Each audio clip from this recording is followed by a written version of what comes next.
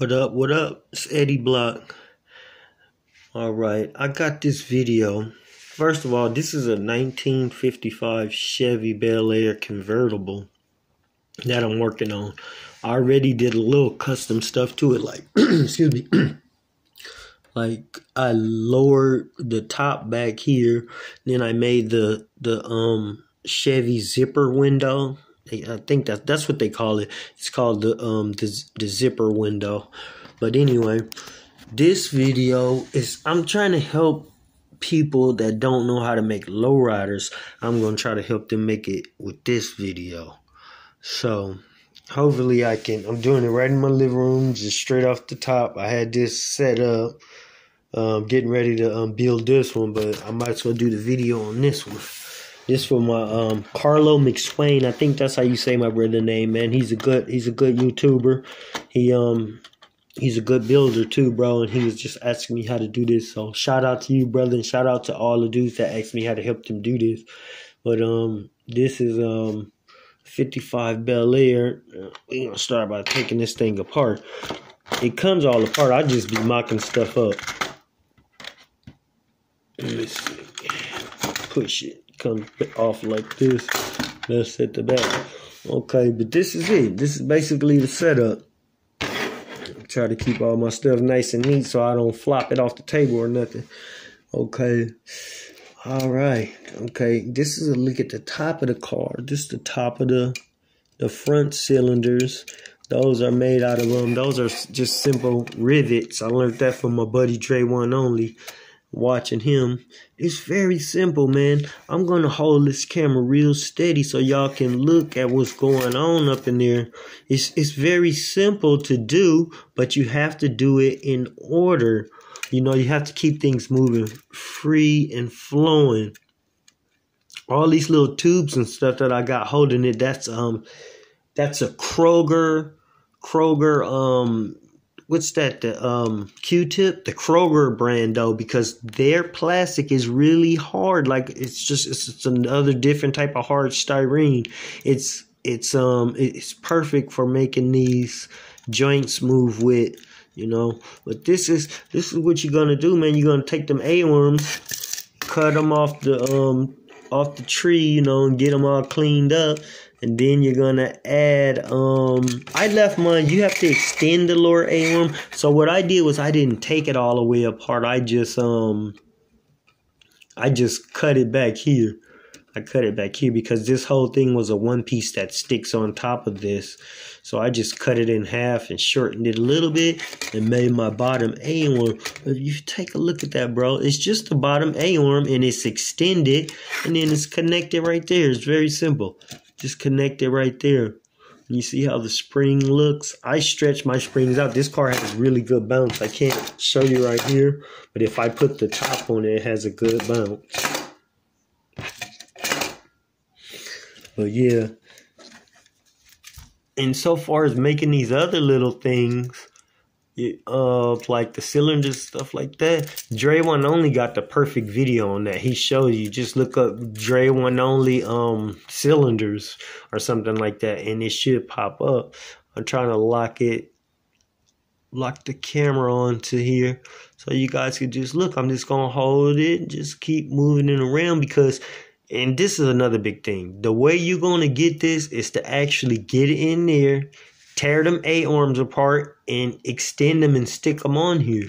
Now look at the top A-arm. Look how the top one is on there. Let's see. Okay, see that's just the A-arm right off the tree, and I just added 2 pieces of styrene on it, the Q-tips. That's it right there. And and it looks really shiny on the Q-tips because I'm going to tell you what I do. First, I put the pieces of Q-tip, I set it with a little piece of crazy glue. Just 1 drop, not even a full drop. And then after I get everything all where I want it crazy glued in, I go over it with the tester cement. You know, I go over the whole thing and it really just reinforces it basically. So this is really reinforced and it's really strong, even though, and look how simple it is.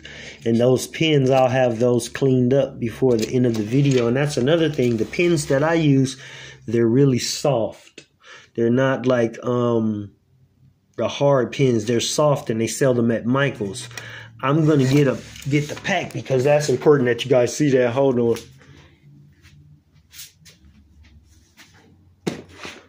I grabbed the pack. I keep it close right here in my little box thing right here. Hold on for a second. Right here, I keep them on top because I always grab at these things. I'll close that up later. But these pins is a big important part of my process. Let me see if I can get one of these jokers out of here. Okay. See these pins right here? And they're soft. Look, watch this. Watch how easy you can bend it. Nice and soft. It's not like those hard pins. They're perfect for the job that we're doing. But yeah, that's the pins that I use. Let's see if we can get a name on that. The Jewelry Shop 1-inch 25mm head pins, 150 pieces. And look how many I've used already. That's all I have left. I better go and get some more. Okay, but yeah. And I didn't do telescopic. I did a telescopic cylinder, but a one stage. Okay, now when you make the bag, you're gonna have to. This is how I get my measurements on my back cylinders, how high they can go. You know, because I want my car all sealed in. I don't make the cylinders coming out the window and all that. I do it a little bit more cleaner than that. But anyway, I put the back seat on. Let me see if I can get the back seat out. I should have had this stuff ready, man, but I'm just trying to freestyle this and get this out the way. Well, I had the back seat. It's in here somewhere. I don't know. Oh, it's in there already. But anyway, I take the back seat and I put it on there. God, that was like a waste of a whole minute.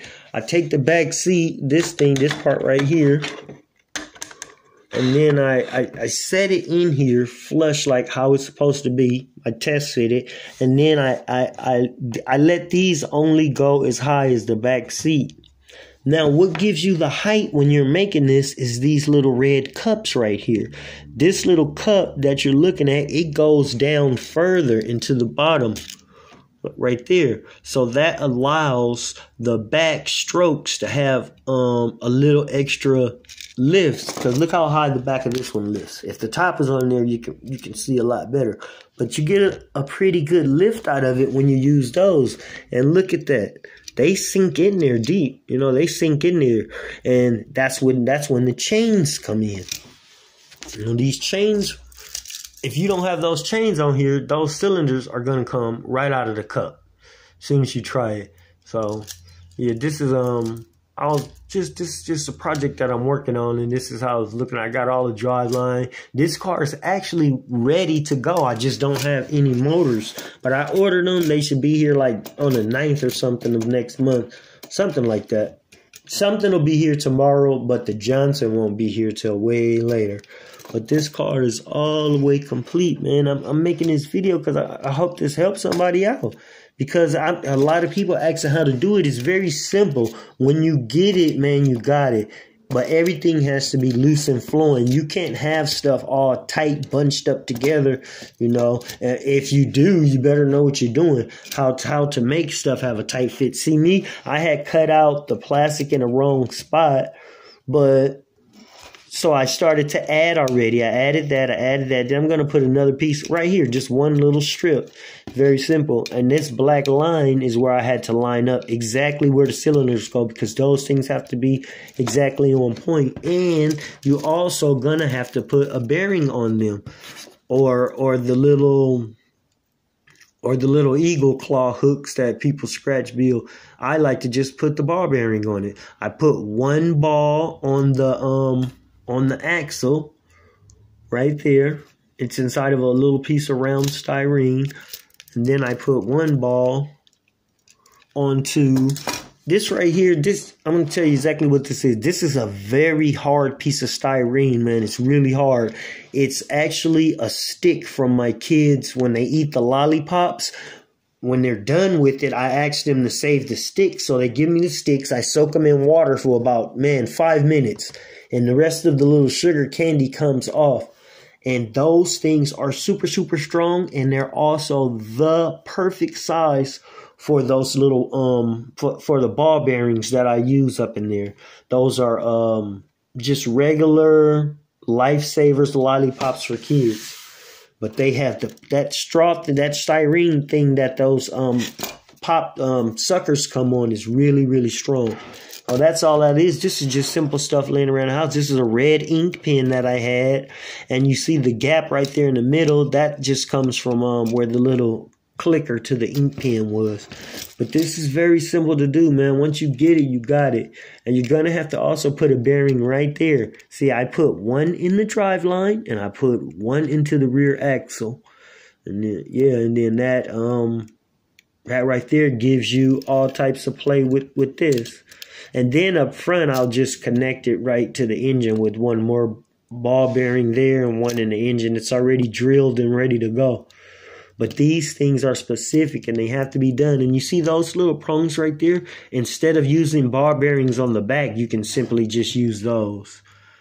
You can use those on the back instead of the ball bearings. Yeah, man, just take a close look at this, man, and check it out. It's freely moving up and down, has plenty of room to play. Got the chains on there, the drive line. Oh, this is ready to go, bro. I just need motors on it, but that's not the point. The point is that I want you guys to take a close look at this.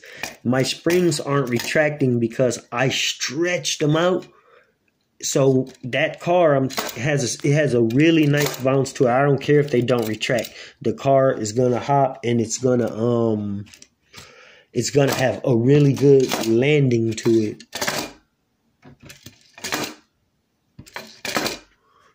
But yeah, well, this is Eddie Block trying to help somebody out with this lowrider car stuff. That's all it is. Very simple. Those are just two pieces of regular styrene strip. I'm not sure what size. You can use whatever size you like. I use the size that's kind of small but strong and sturdy.